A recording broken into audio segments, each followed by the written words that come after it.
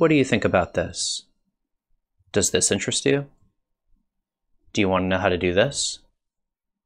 If you saw my video about distortion with nodes, this will seem familiar to you. But in this one, I'm showing how you can make these node groups that are easy to reuse and combine to get complex textures. You don't need to do any math or use that many nodes to do this either, so let's get started. So for this one, I'm using Blender 2.91, and I just have a camera and light in our scene, and we don't really need those right now, so I'm just going to hide them. And then in a separate collection, I'm going to add in a plane. So then I'm just going to go into the shading tab right here. And when we're in here, you just want to make sure that you have this one selected. Some people call it Look Dev. It's called Material Preview if you hover over it. And before we start adding stuff, just make sure you go over to Edit Preferences and make sure you have Node Wrangler installed right here. You just have to check it. All right, so I'm going to select our plane, hit period, and then 7 to look from the top. And we're going to add a new material right here. And when you add a new material, it'll just add this principled BSDF setup. So I'm just going to add in a wave texture, and this is the texture that we're going to be distorting as an example. I just plug the factor into the base color, and then with that selected, hit Control T. With the Node Wrangler add-on, it'll just add this setup with the texture, coordinate, and mapping. I'm just going to change this to Object right here, and then I'm going to turn the scale down to maybe like 2, just so it's a little bigger. And basically today we're going to be working right after the texture node. Basically what the texture coordinate is doing is telling the wave texture how to wrap around our plane right here. And so when we put textures over here, it's going to distort the information that is being sent to the wave texture. So you can see if we just add a noise texture in between here, we'll actually get some distortion already, but we don't have a whole lot of control. Like we can't tell it over here how much we want it to distort.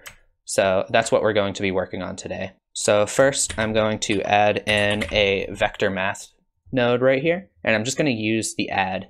And basically what this is doing is the same as the location in our mapping node right here. So you can see if we move the X of the mapping node, it moves left to right like that. And if we do the same thing for our add, it's doing the same thing. I'm not going to be messing with the rotation or scale. So it's basically doing the same thing, just with fewer options, just to keep it a little neater. Then I'm going to plug the object coordinate into our noise texture, and then the factor into the other vector right here.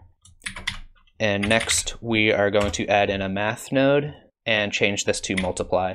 And you can see if I set this to 0, nothing is happening. And when we turn this up, we're getting like a sliding scale value for our distortion, like how distorted we want it now. But you can see when we're doing this, it's moving left to right. And that's because all of the values in our noise texture are positive. And so when we're multiplying it, it's moving it, in the positive or negative, depending on, if this value is positive or negative. And so to move it in both directions instead of just one, we're basically just going to use another math node. I'm going to duplicate this one here, change this to subtract, and I'm going to set that to 0.5. And now when we, turn the distortion up like this, it's moving in both directions. And that way the waves don't move all over the place side to side. And just for the sake of organization, I like to shift, right click, and drag. This is the Node Wrangler, just adding a reroute node right here. You can move that around by highlighting it and then hitting G. And so these nodes right here are pretty much the basis of all of what we're doing today. So with these highlighted, you can hit Control G to turn those into a node group. And you can get in and out of this node group with tab like that. You just have to make sure that you have it highlighted. And then if you hit N while you're in the node group, you get some more options right here. And so I'm just going to add some more options because out here you can see we have like no options for our node group. I'm just going to start connecting this input node into all of our inputs that we want to use. So all the ones that we plugged in, we can use those now when you exit. And I'm also going to change this from 3D to 4D. So we have this W option. And I'm just going to move the W to the top, right below vector. And I'm also going to grab this multiply right here. And I'm going to change that from value to strength. And I'm going to move that to the top also. And so now when we exit, we have all of these options that we can use. And if you want to organize this a little more, you can rename all of these things. You just have to make sure this is highlighted. I'm going to change this to noise distortion and copy paste that into the label and right here also. And if you plan on saving this and reusing it, make sure you check this little shield right here. And basically what that does is makes it so when you delete it, it's not actually deleted. It'll save an instance that you can bring up later again. So I'm just going to add some distortion until I get something that I like.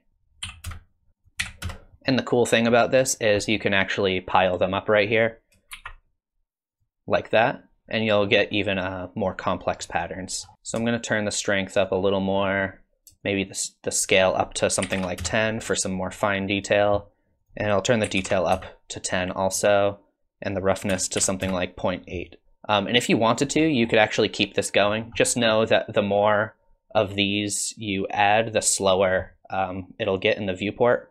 And right now we're only using this for the base color, but you could use this for really anything. So if you wanted to, you could use this for the roughness, maybe make this metallic, and now you have this cool grunge texture. So I'm just going to delete this second one for now. So next I'll show you how to separate the X, Y, and Z channels in here. So we're going to go back into our node group. So I'm just going to make some room right here, and I'm going to add in a combine XYZ. And I'm going to add 2 more multiply nodes right here. And just make sure the subtract is plugged into the top of each one. And then one is going to be plugged into the X, the Y, and the Z. Like that. And right now we only have one strength option right here, and we're going to need to add a few more of those. So I'm just going to drag these over here, and this is going to start getting a little messy. So if you want to organize these, drag them around a little bit, you can do that. So strength, I'm going to change this to say X strength, and you're going to want to rename the other ones too, just to keep it clear. So Y strength, Z strength. And I like to put all those next to each other. So now when we exit out, you can see that we can separate the X, the Y, and the Z.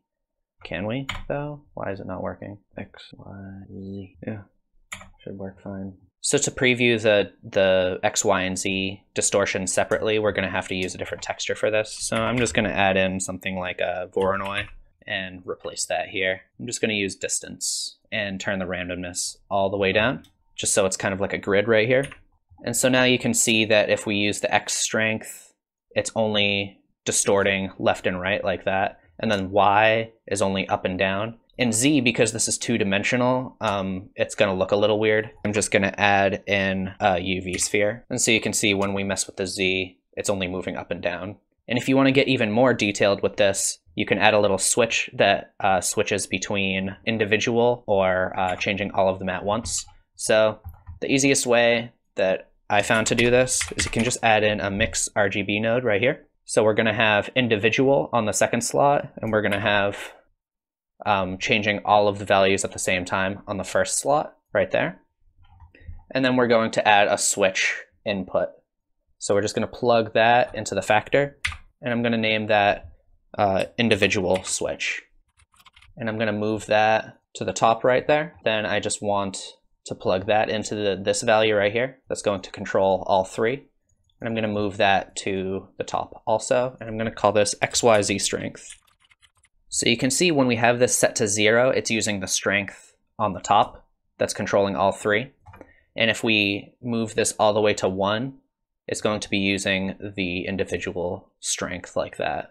So you can just switch it back and forth. And the cool thing about using a node group like this is you can actually come in here and replace the noise texture with any other texture you want. So the other one that I like to use is the Voronoi texture. So if you wanted to replace that, you would just basically have to remove that and plug everything else back in here. So you could change this to 4D, plug the W in. You might need to change a few, and you'd have to get rid of a few of these options and change them around. So you could keep scale, but we're not going to be using detail, roughness, or distortion. So I'm just going to plug detail in and change that to randomness. And then the other ones that are not plugged in, you can just delete them. Roughness, you can delete, and distortion, you can delete. And you just want to plug in the distance, and you just want to plug it in right there. And now you can see we're getting the Voronoi distortion like that. And you can change the randomness too. This should only go up to 1. You can set the limit to that right here. But I'm going to keep this using our noise texture. So basically what I was showing as the preview in the very beginning of the video, I was using displacement. So I just add a displacement node This is something that only works in cycles, unfortunately. And you just want to plug the texture that you're outputting or into the height, and then plug displacement into this displacement slot right here. And you're going to want to switch over to render view right here and make sure you're rendering in cycles. I know that my GPU is faster, so I'm going to switch over to GPU. And you're going to have to change the feature set to experimental. And right now you can see it's not popping out still. And that's because we need to go over to our material right here. Under settings, change this from bump only to displacement in bump. And now you can see it is spiky and it's actually displacing right here, but it's pretty low poly because we don't have a lot of geometry that we're working with. So you can add a subdivision surface modifier. And when you have experimental set right here, it'll give you this other option called adaptive subdivision. And if you check that, it will add more detail for you. And basically, the smaller you make this value, the more detail you'll have here. Just know that right here, the render scale is different than the viewport scale. So to change that, you would have to go over here to render properties, subdivision, and that's where you can set these. So if you want them to be the same as the render and the viewport, you would just set this to 1. And this is actually what you would be seeing in your render. And if you want to change how much this is sticking out, you can just adjust the scale right here. So I'll change that to something like 0.1. And you can see it's a lot more subtle now. So that's how I was getting the result that I showed you in the beginning, and also how I made the thumbnail for this video. So if you want that node group to be available in all of your files now, basically just open up a new file, go to File and then Append, and then you want to find that Blender file that you were working in. And once you find it, you just want to go to Node Tree right here and select the node that you just made. And over here, just hit Fake User. And then you want to go to File, Defaults, and Save Startup File. And when you do that, every file you do now will have that node group available. So you can see I'm just going to set something up really quick. So I just have Suzanne the monkey over here. And because I appended that node group now, we can just search for noise distortion. And here is the node that we just made. And we can plug it in right here. So I'm not selling these node groups, but if you're interested in something similar, check out the Material Builder Suite by Syncretic 3D. It's packed full of useful node groups like this, but way more robust than what I showed. And the noise distortion in that suite is actually free to download, so go try that out and see for yourself. I also have some neat products on my Gumroad like lightning, barbed wire, and glitch effects, as well as free wallpapers that I keep adding to. Like, subscribe, and if you have a video topic to recommend, leave a comment. Thanks for watching. Have a good one.